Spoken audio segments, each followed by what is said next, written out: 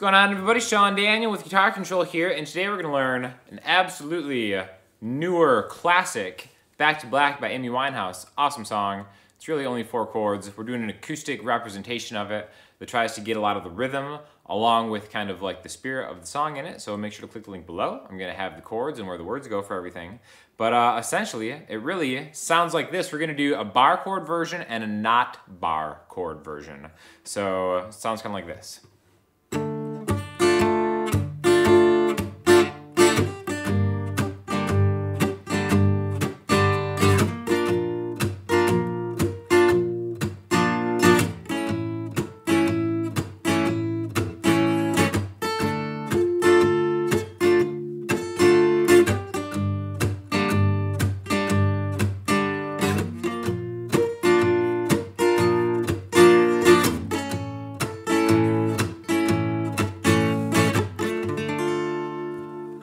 So, really great song. I think we're going to start with the bar chord version first, and then we'll do the unbarred version next. D minor, it's going to be the first chord we're going to do. Now you can play this D minor if you want, or you can play this D minor if you want. First, let's start off with this shape, because we can kind of play almost the entire song with just this shape, which is really nice. Pointer fingers on the 5th fret of the A string, ring finger 7D, pinky right behind that, 7G, middle finger 6 on the B string. You can get the 5th fret on the high E string if you're nasty, but if you just want to get the middle 4, thus making it not really a bar chord, you can do that too. Again, we'll go over a couple different ways, but more than just the chord, the strumming is kind of what gives it the elements of the original production, which is really just fantastic. So here's how it's going to sound again.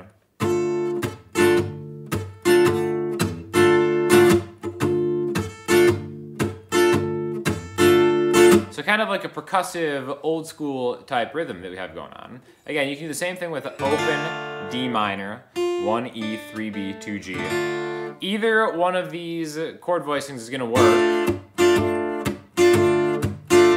for the strumming, okay? So don't be deterred if, this is a lot easier for you than this. Don't worry about it, but we're going to use this as an example because it kind of get a better shot of what's going on here, right? So super slow, it's going to sound like this.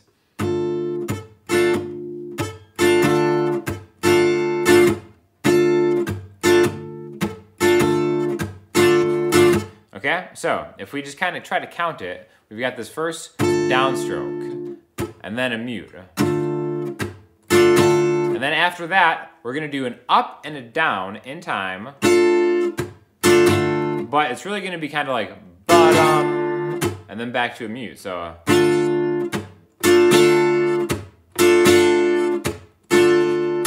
okay, that's going to be the whole pulse of the song, and it's going to have that kind of vibe where it's kind of peppy, moving forward a little bit because of these, that kind of ba-dum. Right before the downbeat, we get a little bit of a upstroke,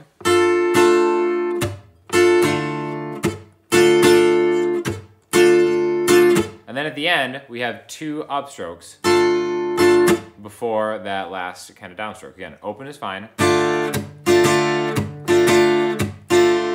It's a little bit more difficult to mute the open chords, which is why I like going with the bar chords first. You can see my fretting hand. See my ring finger has nothing to do with that chord when I'm playing it. It really is just helping with the muting. So really, before you go on to the next chords, just try to get that one strumming pattern down.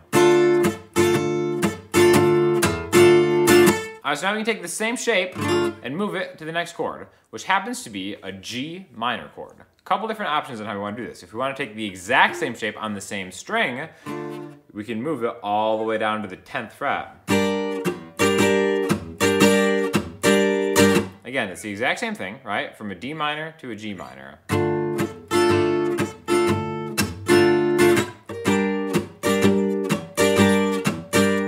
I'm more of a fan of going to the lower G minor, which is essentially pretty much the same shape, except you don't have your middle finger to hold down anymore. So you can kind of use it to get this minor bar chord voice going on. Or another thing that you can do is to kind of get it like this, which will get you in the non-bar chord way to play this. But again, we're just gonna go 3, 5, 5, and then 3 all the way down, okay? That's the G minor.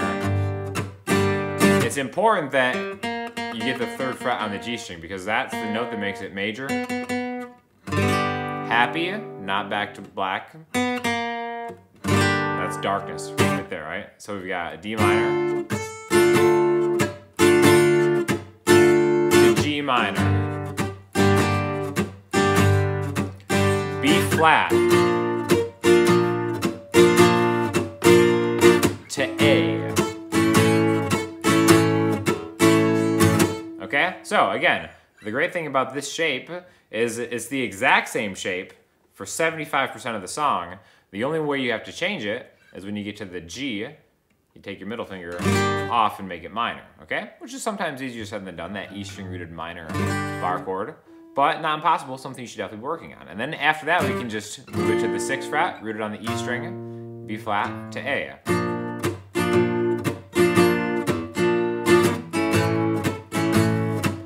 So the whole thing is D minor, G minor, B flat major to A. Conversely, let's do it with the higher G minor, D minor,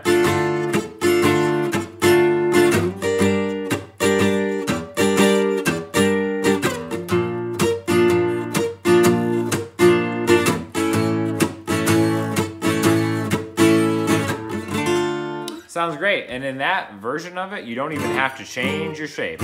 Just mold your hand into this claw and just kind of go around jumping from root note to root note. Now let's talk a little bit about how to do it in an open chord setting if the bar chords are a little bit tricky for you, because you know we've all been there.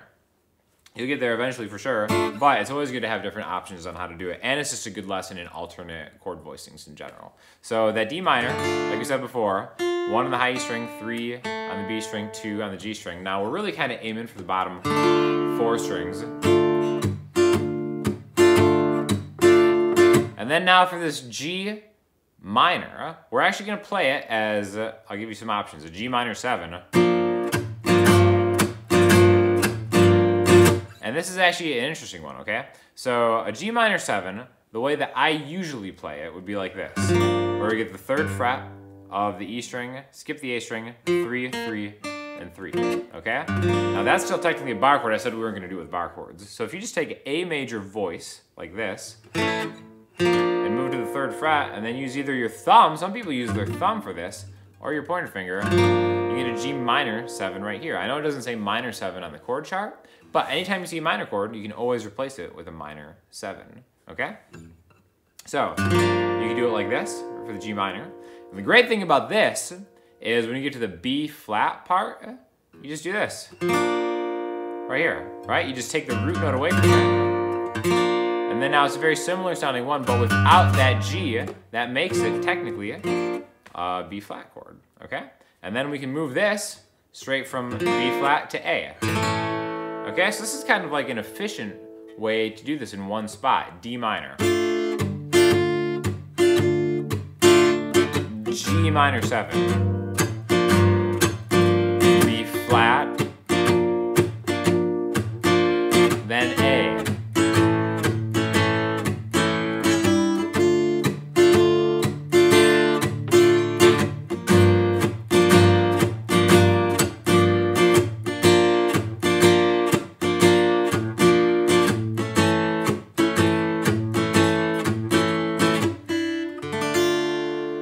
So kind of a cool way to do it and really staying in one spot. Now, again, I kind of like a little bit of the flair of sliding around. I think you have a little more options when you use the bar chords. You can inflect them a little bit too.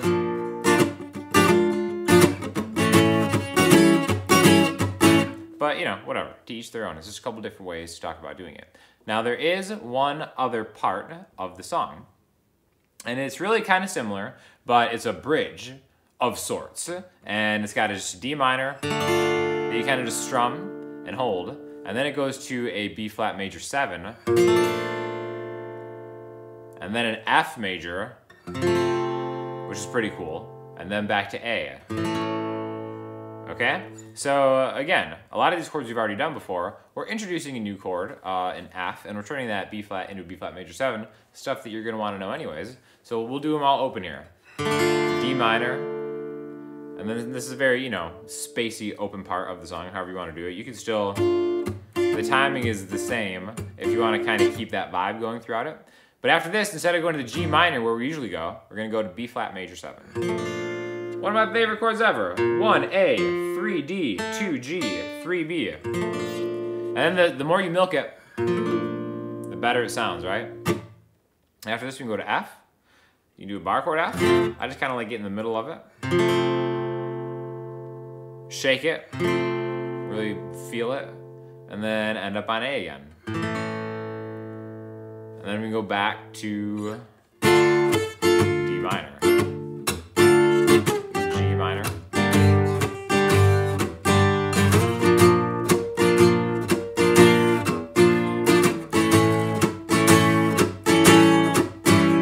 Lift your pinky up to make it an A7 for dramatic effect, and then end on D minor. So, really great song from an all-time kind of legend in my book, even though she doesn't have like a lot of work out there. Amy Winehouse has a lot of great songs and just a great vocalist in general, with incredible production from Mark Ronson. You might want to check out some of his other stuff too.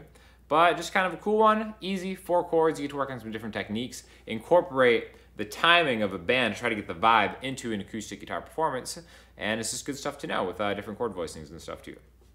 So let us know if you liked it, if you have any songs that you want us to get after. Let me know in the comment section, we'll get back to you. And in the meantime, check out some of the other videos that I've done on the Guitar Control channel and other great instructors too. So again, hope to hear from you soon, and I will check you out later.